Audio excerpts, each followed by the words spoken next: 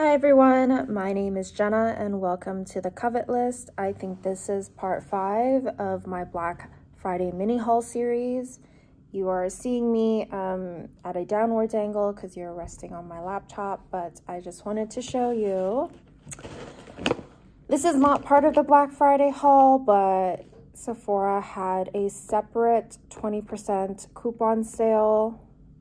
I think it was for Cyber Week. I'm not entirely remembering correctly, but I definitely hopped at the chance to get a little bit more, even though I had an entire week of VIB Rouge discounts, because your girl spends a little bit too much money. Sorry, I had to get rid of a notification. Okay, anyways, let's get started. Please, I apologize for the way I look. I'm super sleepy today. I don't know what's going on. Maybe I'm pregnant, maybe I'm not.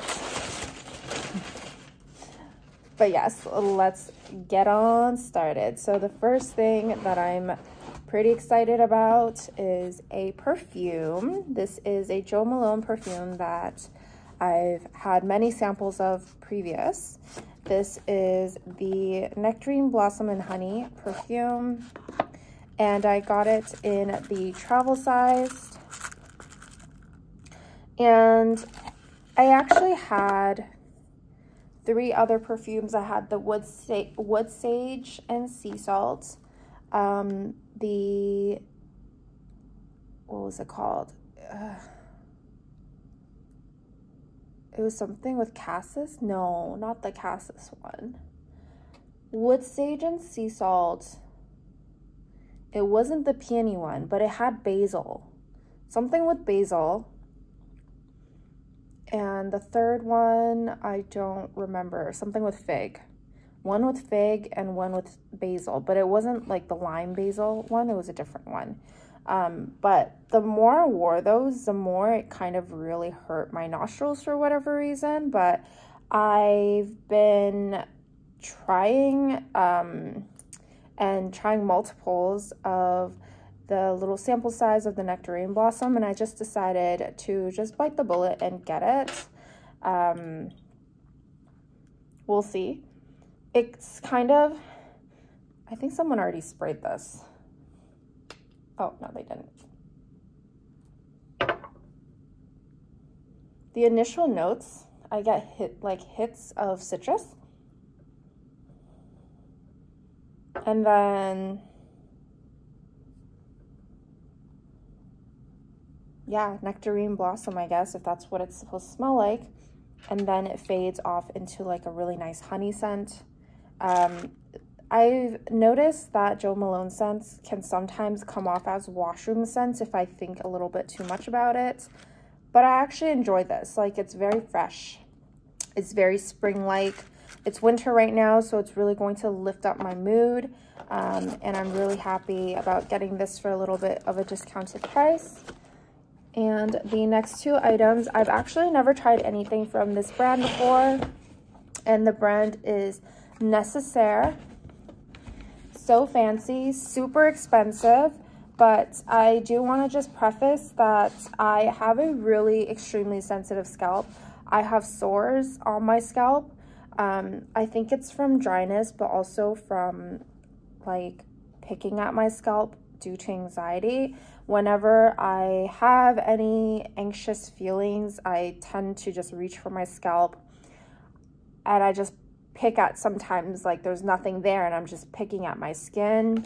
It's a really, really terrible, terrible habit, but it's a habit that I have.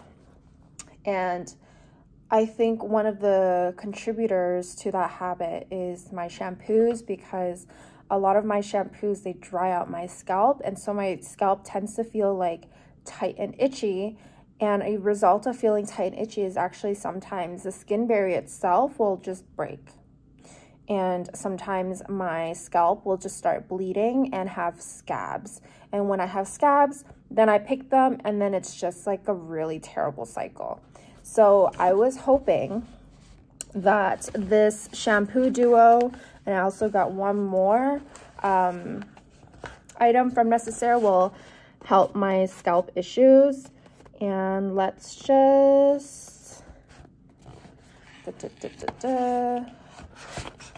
Benefits. It cleanses, hydrates, and strengthens, and it has B3, B5, hyaluronic acid, celery seed extract. It is hypoallergenic and non-comedogenic, and yeah, I think it should be okay. The pH is from 4 to 6.5. So the shampoo is 5.5 to 6.5, and the conditioner is 4 to 5.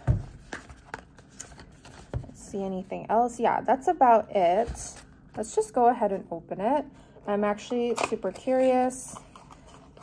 Oh, also it's unscented, but I'm gonna go ahead and smell it anyways.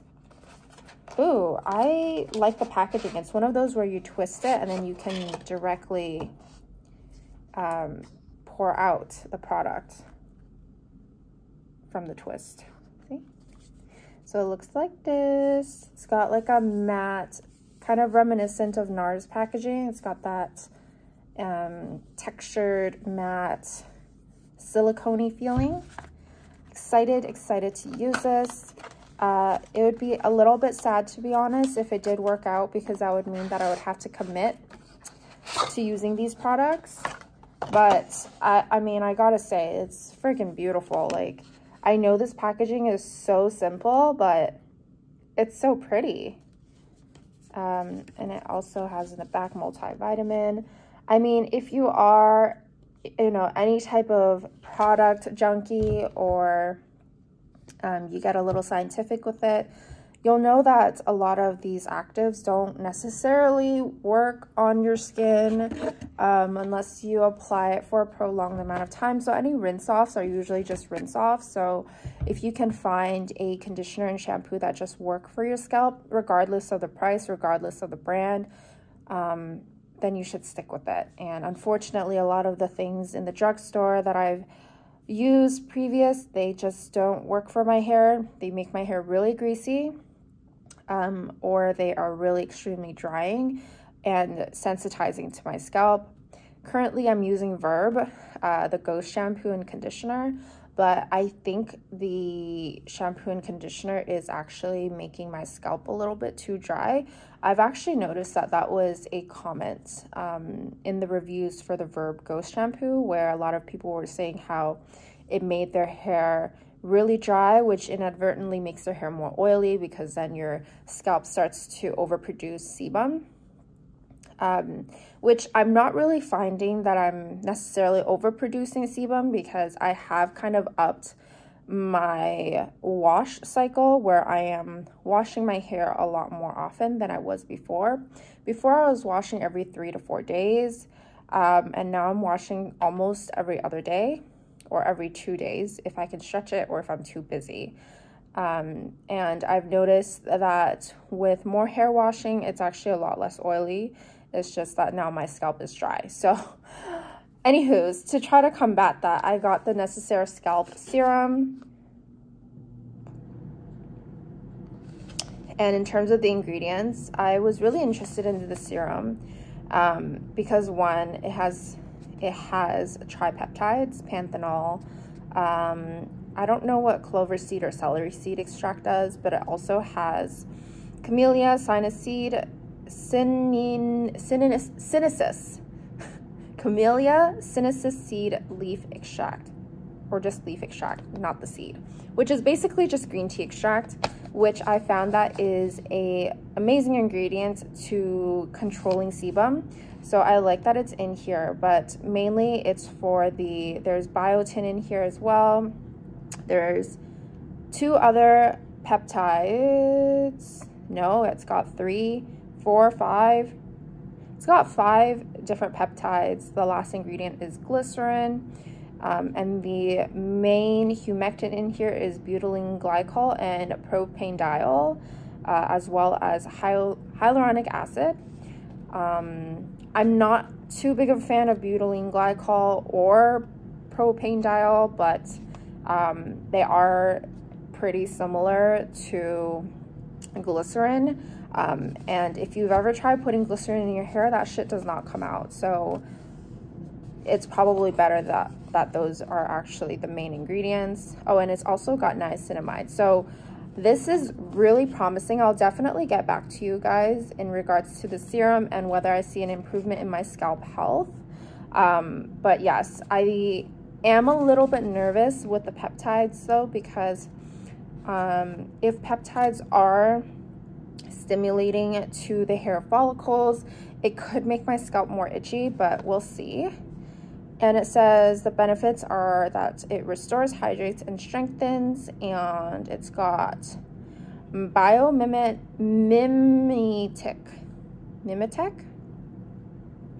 Biomimetic.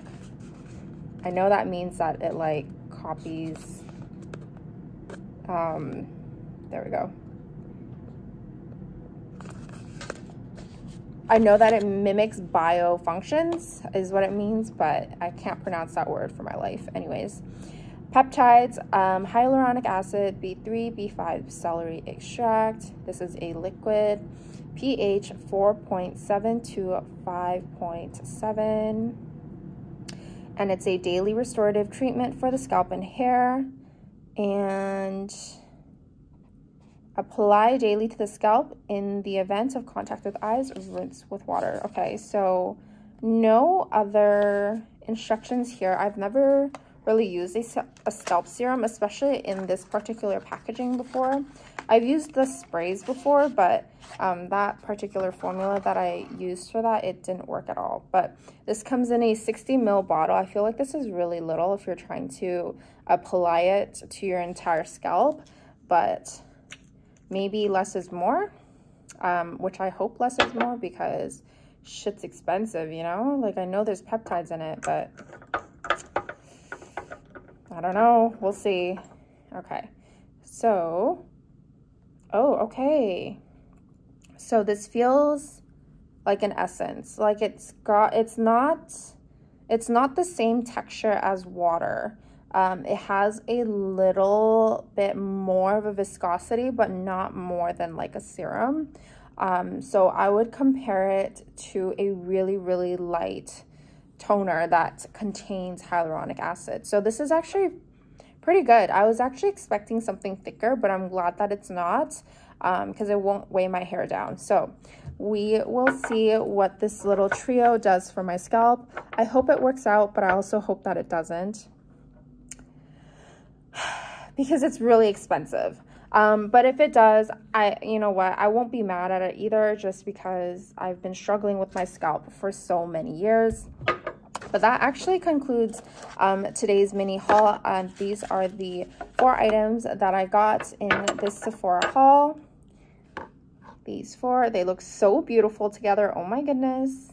But yes, thank you so much for watching. And I do have about, I want to say 4 more packages left to receive, but they are all coming next week. So stay tuned for my next video if you're interested in all that I am hauling for the end of this year. Before I go on my no buy, oh my gosh, it's coming, and I am a little bit scared, but I'm equally as excited to finally take control of my money, and you know, let's see where it takes us. So if you want to join the journey, hit the subscribe button, give me a like, and comment down below. That would mean so much to me, and I will see you in the next one.